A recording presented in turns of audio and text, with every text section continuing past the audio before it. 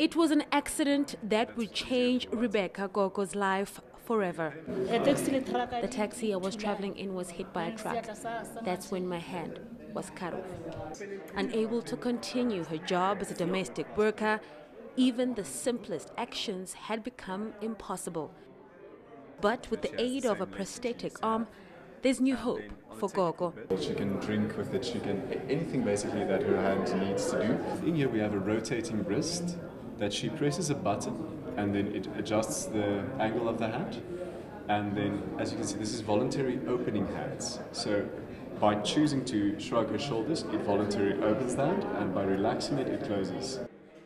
With a price tag of 21 million rand, the lab is the first of its kind in South Africa. Paralympian Adams van Dijk has put the equipment to the test and has given it his seal of approval. It's an area in South Africa that's really lacking. We need more experts. We need more people around, to be able to fit these prosthetics and help people become, mobile again and become whole again.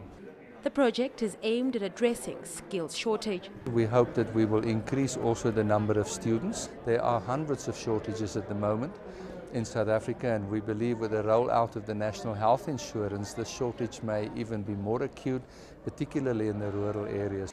Students and staff will volunteer, gaining experience with patients going through orthopedic rehabilitation.